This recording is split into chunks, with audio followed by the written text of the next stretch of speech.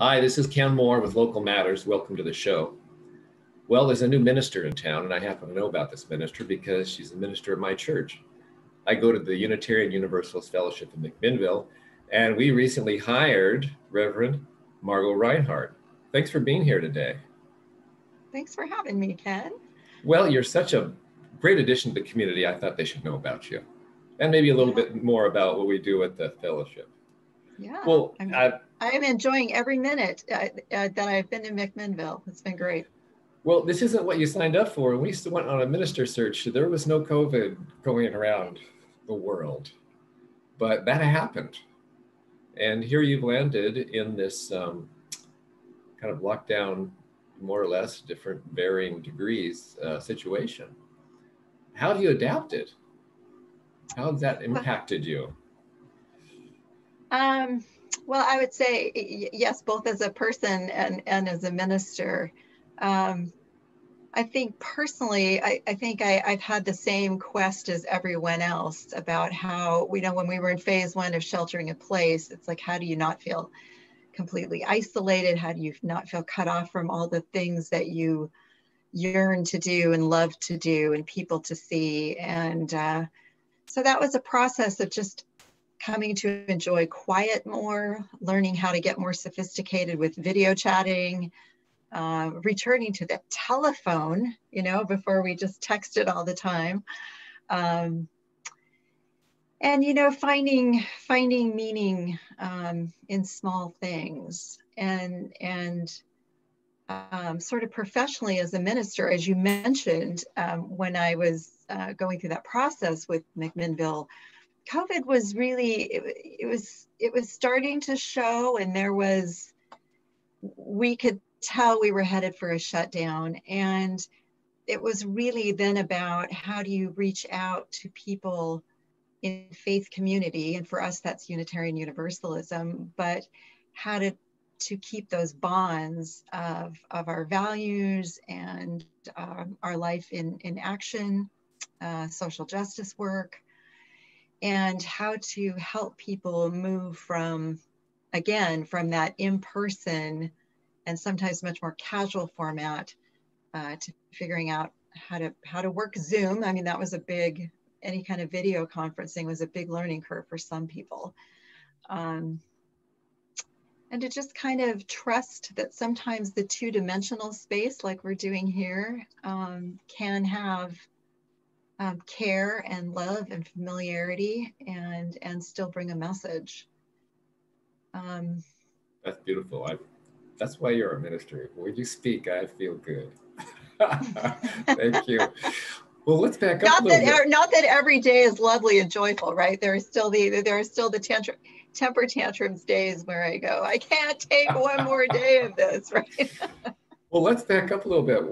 My favorite question lately is, what were you like in high school? How did you evolve to be who you are today? Where did it begin? Yeah, part of your ministerial formation process, you actually do a fair amount of thinking about this and writing about it.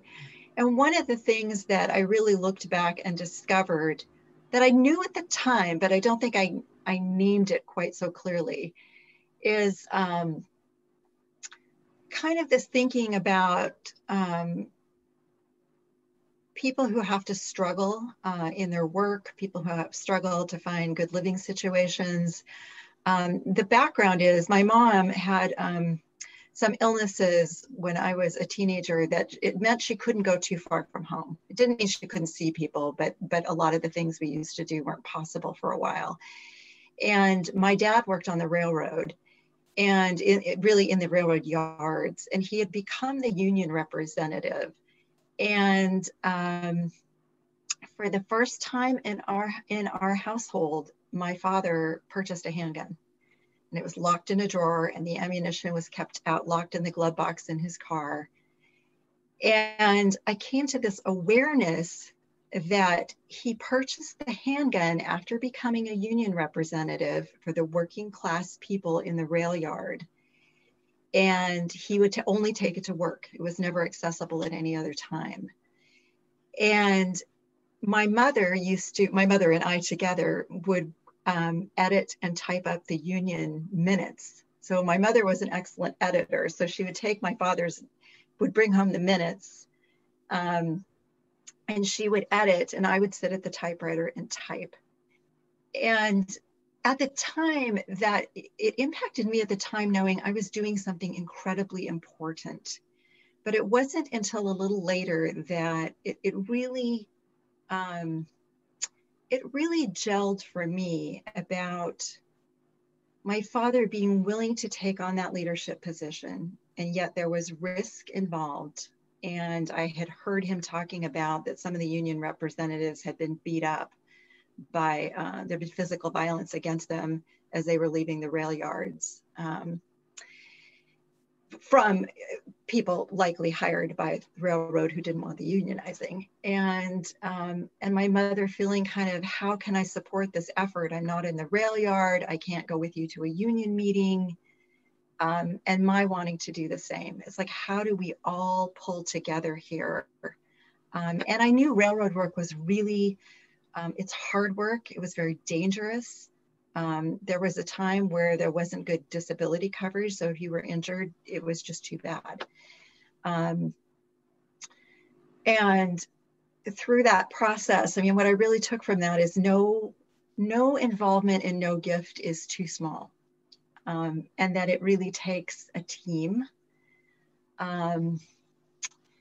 And I think that started to spill over in some other things in my high school life, just kind of noticing around the community, why do people have the jobs they have? And how do you get a job where you sit behind a desk versus where you're always working with your body? And I grew up in a time where, as a young woman, as a teen, I was supposed to train to be a secretary. And I said, I don't really think I want to do that. I think I'm kind of interested in medicine or physical therapy, or kind of like helping people get restored. So I was a little bit of a rebel with that. I remember getting called into my shorthand teacher's office, and it's her telling me that my goals were, I should focus more on what was before me rather than having these lofty goals. Wow. So that was transformational, that experience. And it sounds like your family of origin kind of led you to be this awareness, and letting you know that you were, by modeling a powerful position in life, that you saw that was possible. Yeah. And the other thing that was going on for me looking back is, I think because of my dad coming from the South and always being very poor, and then his experiences on the railroad, we talked about race very openly in our household, very openly. And my parents would kind of ponder through what racial injustice looked like and meant. And I've really gone back to that quite a bit as of late. How grateful I am that was just an open subject in our house. Reverend, this is just a wonderful experience for me to sit and chat with you. Because of COVID and how kind of removed we are, I'm just kind of getting to hear these stories for the first time. This is That's true. I'm just delighted by this opportunity. Well, where was that? Where did you grow up? Kind of a little north of Seattle. So kind of in a place that was going from being rural to suburban. It was kind of a slow shift. And lived on a corner where the elementary school was across the street. So there was always a lot going on, with kids going back and forth and families going back and forth. And eventually a pool went in. And so I always got to do a lot of observing of what was going on in the neighborhood. Yeah. Well, now I do know that you became a psychologist, right? Social worker. Social worker. Okay. Clinical social worker. Clinical social worker. So you sat with people and talk therapy, perhaps. Is that a way to characterize what you did? Or yes. No? Okay. Yes, I've done lots of different kinds of social work. I mean, I've done child welfare, social work, family court work, and also therapy. Saw mostly families going through changes. And I did that for quite a few years. And was so enriched by all those stories, and helping people discover for themselves what changes they wanted to make and how they wanted to get there. You know, I often hear there's a burnout in some kinds of social work. I don't hear that from you. Why not?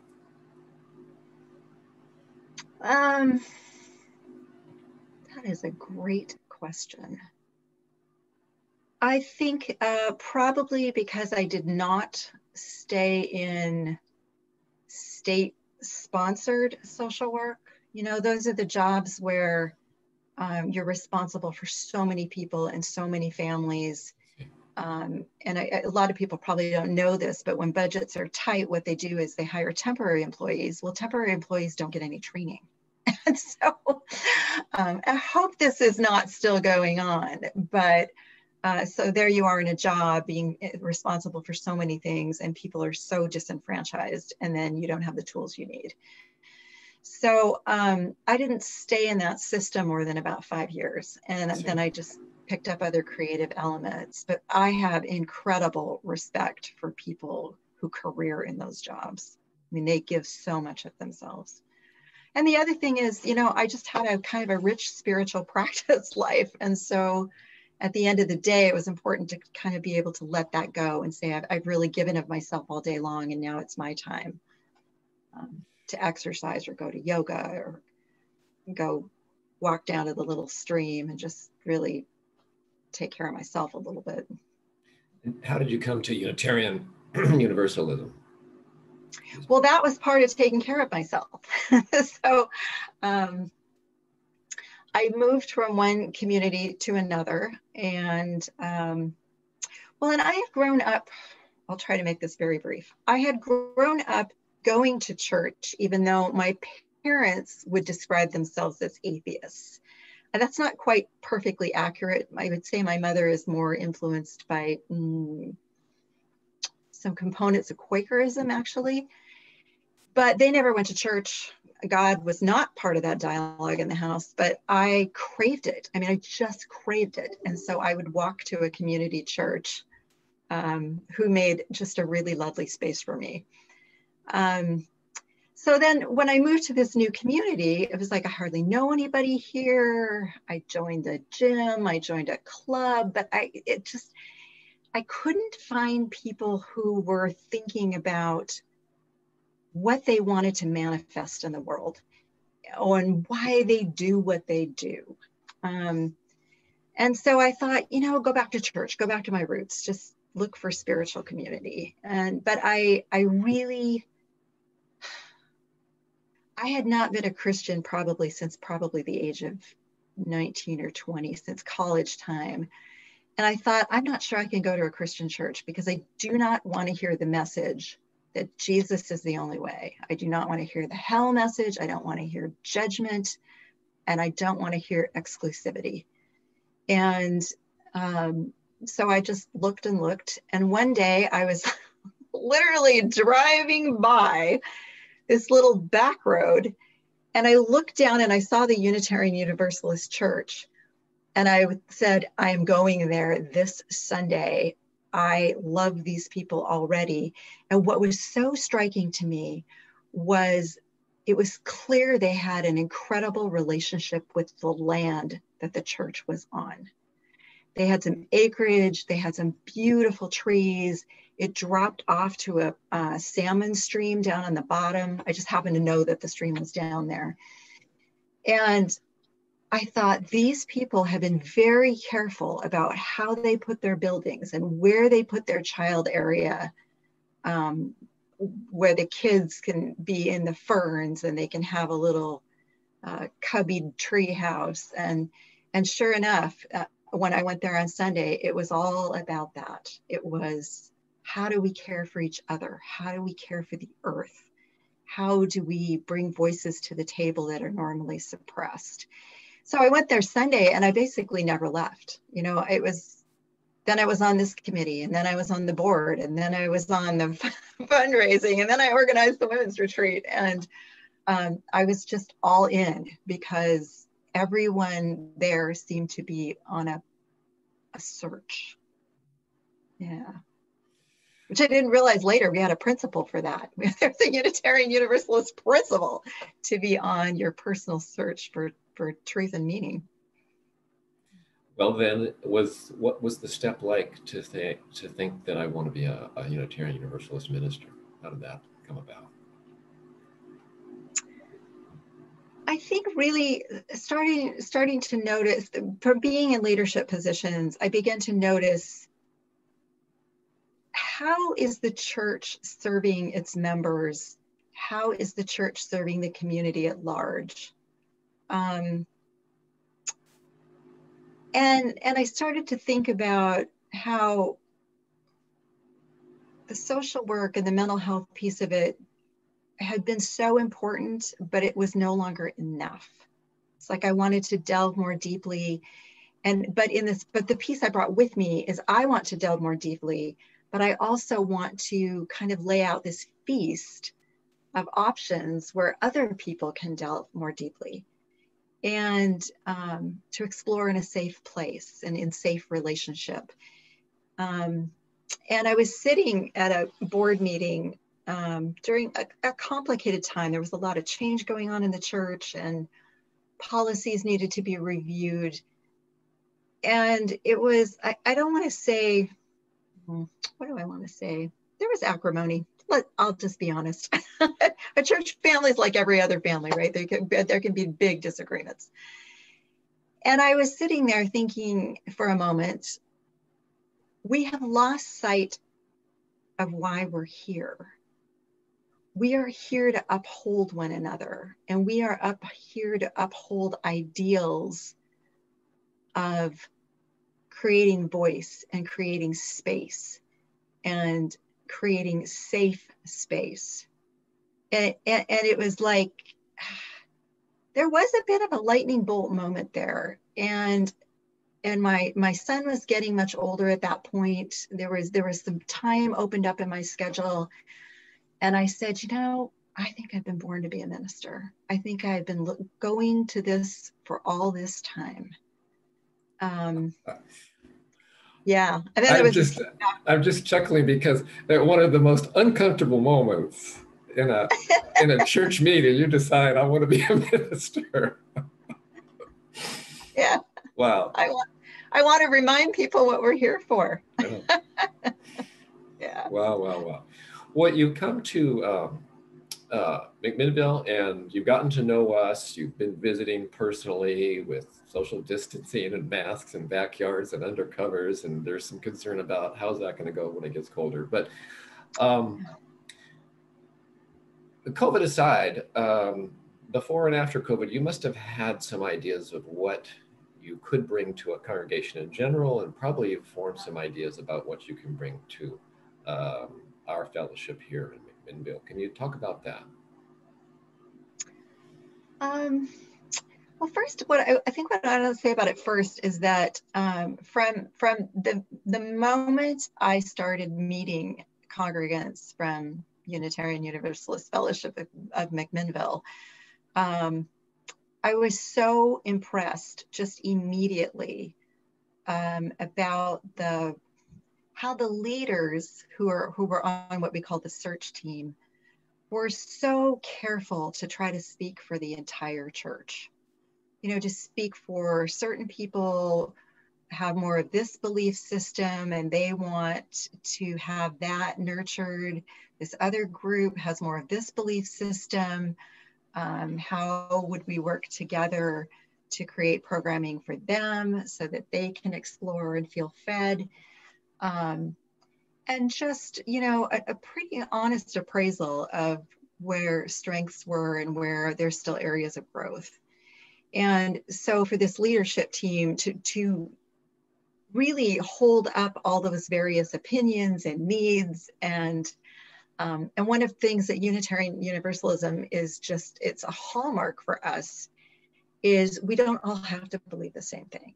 And we don't really have dogma. It is much more about, we have a certain set of principles to be followed and to be on this search for truth and meaning, and define that for yourself. And then UUFM also had this component, which is also inherent in Unitarian Universalism, although more in the 1800s, and then as of very late, there was kind of some dormancy in between. But this idea of we have to look at people who live on the margins, and we have to look at people who are disenfranchised by economic injustice and racism, ableism, all sorts of things that try to make people other or try to push them to the side as we see the world from, so many of us see the world from, and our culture from this kind of white norm. And UUFM has said, you know, we want to take a deeper look. We want to know what we're doing and not doing that might be causing harm, even really quite inadvertently to other people, because that's not who we want to be. So I was impressed from the get-go. And then the more people I met, the more in love I fell with UUFM. And yeah, so I felt courageous about taking this on with COVID. I knew it would be harder to get to know each other.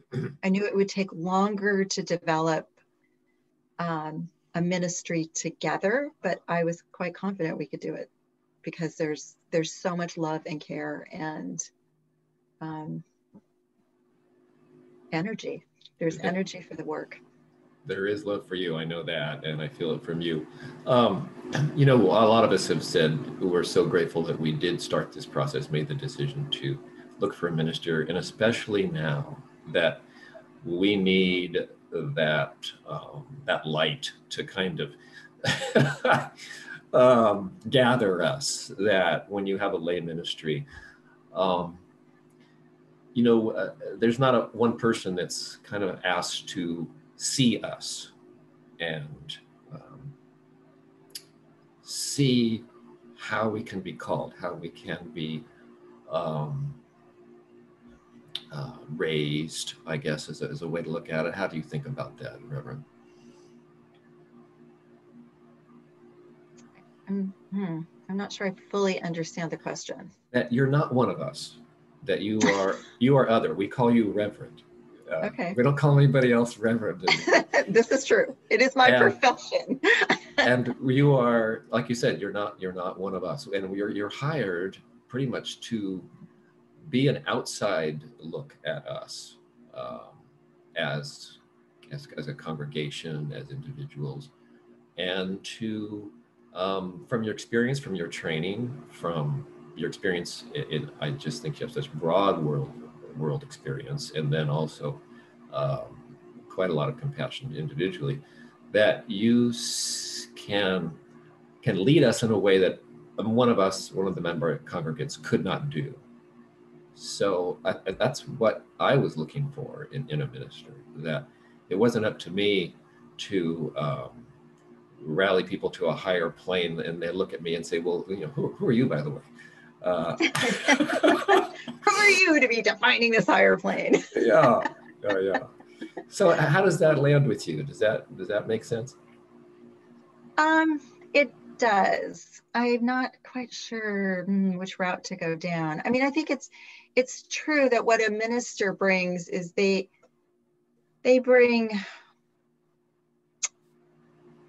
resources, and the minister is kind of the link between the larger denomination that of course has evolved over centuries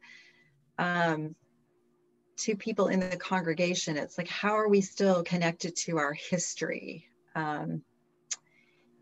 And one of the pieces about that is our history, of course, as Unitarians, was that the church not be hierarchical, that the church not be full of dogma, that we not be beholden to a body that tells us what to think. And so I think when the minister comes in, there is a very fine dance between looking at everything that's going on with the congregation. It's like, what do you value and why you're doing these things? But let's pause and ask ourselves, why are we still doing these? Do they still fit for us? or do they need some adjustment? I mean, I just think about the social justice work. Do we want to work on more on racism? Do we want to work more on climate change and environmental concerns? Do we want to have more of a focus on immigration rights? And of course, you know, the suffering is so great. We want to do everything we can. And so I think it's helping the congregation sort out what avenues are we pursuing? You know, what are we talking about on Sunday morning? How is our worship put together? And what are we trying to, I keep going back to feeding, what are we trying to feed?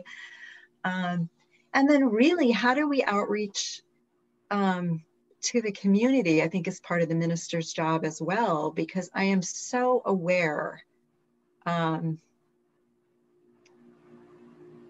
Okay, I'm going to finish your question and then I'm going to shift to a different one.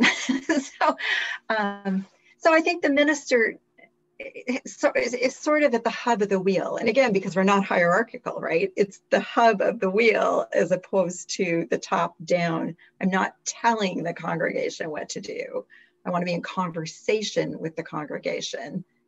And then my job is to kind of keep us in line with our mission statement and our goals and our principles, and to have all those different components talk to one another. And one of those components is, who are we as a UUFM in community outreach? What I really learned when I did a chaplaincy internship for a year is this idea that we are looking for people who are looking for us. If there are people out there in the community who are feeling lonely or isolated during COVID, or they're people who want to belong to a community, but more traditional churches or Christianity perhaps does not work for them. It's like we want to say, hey, we are here. Come see who we are. Come learn about the code by which we try to live, and be on your own faith journey. Discover your own spiritual practices. If you do not believe in God, there's a place for that too. God, divine spark, to put it in a more Buddhist container. There's still a place for that too. And I really, when we work that into our worship, we just talk about this place in ourselves that allows us to feel compassion.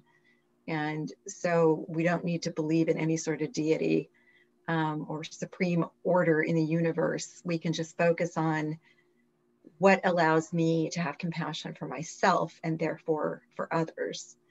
So I just think our church wants to be, have an offering to the community. If we're here for you. Yeah. We have small groups. We have a book club. We have Sunday morning worship. We have simplified services on the second and fourth Sundays, which are much more about like, grab your cup of coffee, and we have a short speaker program, but there's lots of dialogue. There's lots of being able to ask questions of one another and of the speaker, which is just a more relaxed atmosphere. So there really is, you know, we try to have something for everybody. Well, I know that you're about to start a book study. I think it's How to Be Anti-Racist and Anti-Racist. Is that it? Yeah, it's Ibram. The book group is on Ibram Kendi's book of how to be an anti-racist. And when will that, do you have a date for that? When will that start? November. Yeah, okay. November. And our website is easy to find for people to get the details Indeed. And how to see our services on Facebook. Right, because we streamline on Facebook. Yeah. And if you do contact, you'll get a link to the Zoom call if you want to participate on the Zoom call too. Right. All right. Well, you know, time's up. It's been great to get to know you better, and I wanted the community just to be aware of what we have in you and in our fellowship. So thank you so much for being here today to do that. Yeah, and I just want to say to the community, you know, take exquisite care of yourself. These are such stressful times with COVID, and then all the anxiety about the election. We want an election outcome that brings back rationality and healing, and a forward path that's not filled with hate and judgment. So take exquisitely good care of yourself, because these are really difficult times. All right. Well, thank you. Bye-bye. All right. Good afternoon.